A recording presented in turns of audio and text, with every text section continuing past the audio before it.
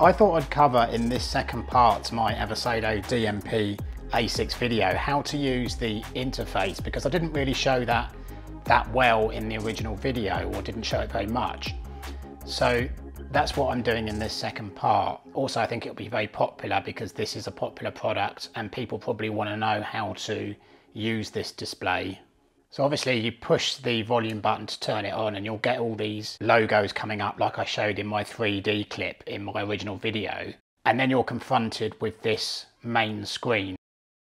Okay, so what I thought I'd do is mirror the screen onto my iPad using the cast feature so you can see what I'm pressing. I'll also show little icons on the iPad screen, touchpad icons, to show you what I'm actually pressing on the screen. Top right where the disc is, push that. And that takes you to this main playback screen.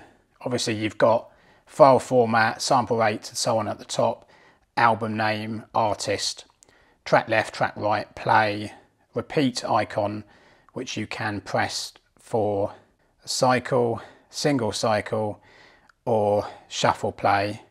And then to the right of that you'll see the track list, or rather play queue it's called, which you can scroll down, take things out, close that.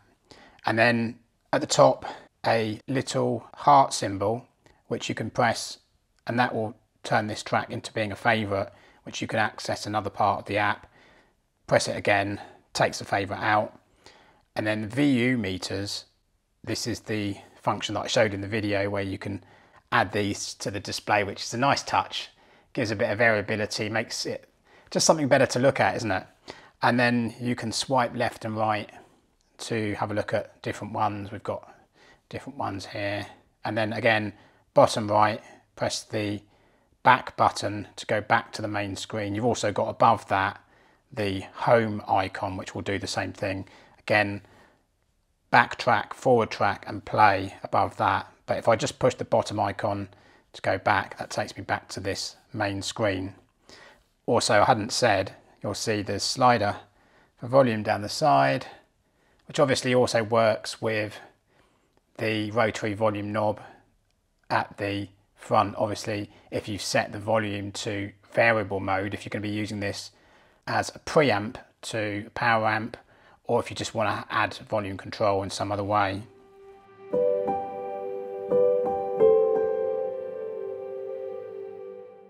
Okay, so the next thing that we're going to talk about is the music app icon from the main screen. So if we push that, you go into a list of all the drives, or rather a list of all the music that's on the drive currently that I've got in the unit, the solid state drive.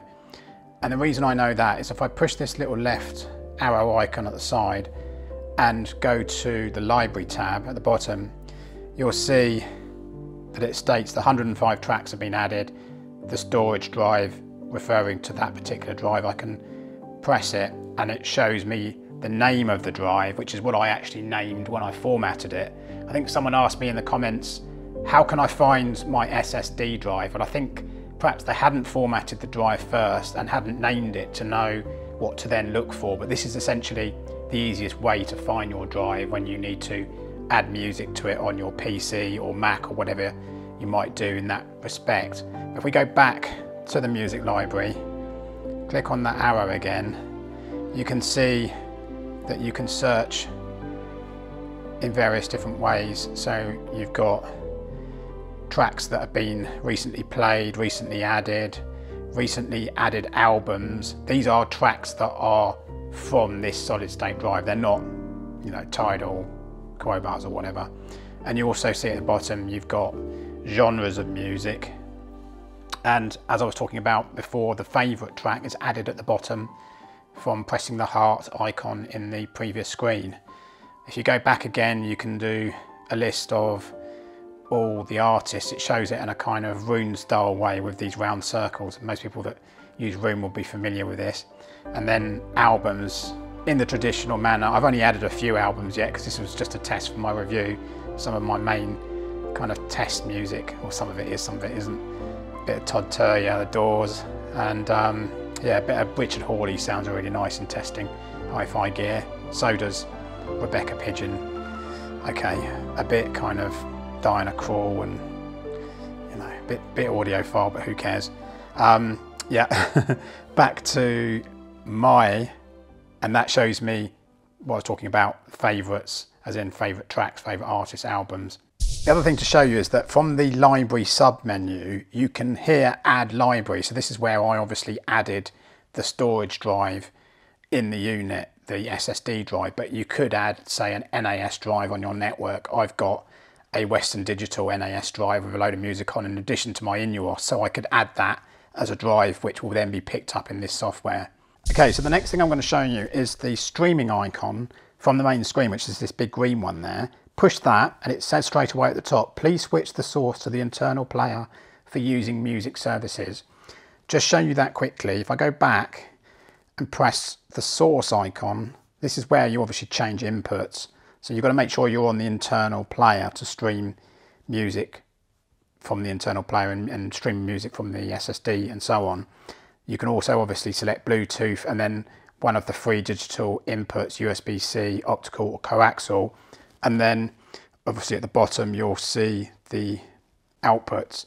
You'll notice and hear outputs changing with the little clicks of this relay switches kicking in as you change from, say, analog to balanced. At the moment I've got it set on SP diff, so I'll keep that. But if I go back into the streaming icon again, as I say, these are all the ones that you can stream, and there's quite a few and they're being added to all the time. Once they're downloaded, then they become available. If I go back again and press the app icon, they become available here. Now these are the ones that use the Android style interface that I mentioned in the video. So for instance, if you press Quobuzz, this is what you'll get on an Android screen as you load that app up. This is opposed to, if I show you and go back again and go into streaming, the streaming icon, and press Tidal, you'll see that Tidal is built into this particular interface on this screen.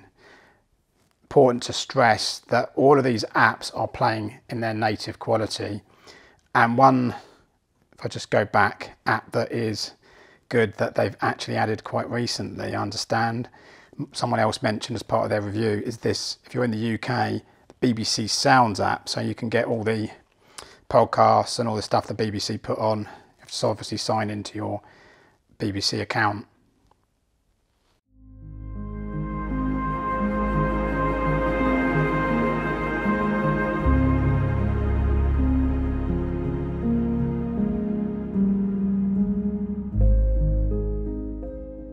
Okay, well the next thing I'm going to show you is the Files app. So if I push that big yellow app in the middle, at the top you'll see 13.7 gigabytes of 32 gigabytes. Now that's obviously the internal storage of the unit, and it's being used up by all these folders and subfolders, obviously the apps associated to the internal storage. And then if I push the SSD below, again that shows me all the subfolders associated to the SSD music drive that I've got in this unit. Obviously there's going to be metadata, pictures and so on associated to those music files.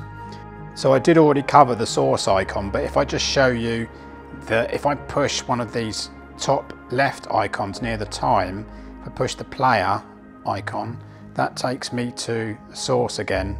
I go back and push the one next to it, which looks like the optical and coax digital connection, that takes me again to the same screen. So that's for obviously changing those, and the same if I push on the one next to that for wired and wireless networks. And then next to that, obviously that is going to go back into the screen that we just looked at, because that's associated with finding the USB pen drives if you're putting a USB drive into the back of this Eversolo. I think the volume is also shown as well, and if you change the slider on the screen you'll see that change with volume. Obviously it's to show you the volume when you're in a different screen. Okay, so the last thing I'm going to talk about is this settings app icon. So if we push that, obviously it takes you into the settings. The first sub menu at the top left is for audio, and you can change audio, XLR and RCA output settings. Change the DAC filters, I showed that in the original video. You've got settings for boot volume and volume offset. And then you've got a setting for, if you click on left side setting for display, change the screen brightness, sort your knob brightness out. Back from that, you'll see you've got a setting for screensaver mode. You can set different clocks as well, which is quite neat. Use this as a clock whilst everything times out. Go back again. There are settings obviously for the network, wide network, Wi-Fi. At the moment I've got Wi-Fi unconnected, as you can see, connected via Ethernet, not Ethernet. Someone picked me up on. Although I don't think there is a correct way of saying Ethernet or Ethernet. Depends on where you're from. The Samba service obviously shows you the IP addresses associated to that, as well as passwords. And if you click on the phone control, I think this is just to download the app, so it shows you the QR codes in order to do so. If we go back from that and go into general, then you've got settings for language, input method with the keyboard. The USB OTG port is the additional USB socket at the back, which you can set for either file transfer from PCs or an external storage drive. You have to set this appropriately if you're ripping using a CD ripper. I didn't actually get my CD drive to work, as I showed in my first video, but you set this appropriately here. And then if you click on this transfer tab, this shows you the IP addresses and MAC addresses associated to the unit, so that you can go in on your Finder app on your Mac or the internet browser on your Windows PC, Windows Explorer I mean, and obviously put in the IP addresses and you can link straight up to transfer files across. So you could find the Eversolo solid state drive in the unit and transfer the music over. If you click on about, that's where it shows you all the information, the blurb about the unit and the processors that are used and so on and so forth, and RAM and so on, DACs used. And then if you click on this little icon at the top where it says version, press that. That's for obviously where you update the software. And yeah, you can either do it over the internet or do it as a USB update. If I go back, actually I didn't show you, if I go back again and go into the apps, I didn't show you the CD ripping app, which is this one here, top left. Push that. That will show you a list of what's on the drive if you've got a compatible drive. As I said in my video, my one wasn't actually compatible, it turns out, so I'll need to buy a different CD ripping drive if I'm going to use this feature. But yeah, I mean, that's about it really. That's kind of a basic overview of this interface and what you can and can't be using. And yeah, it's a very, very, very nice feature to use, and very, very good to have this level of feedback of all the things that you're using and the music you're playing.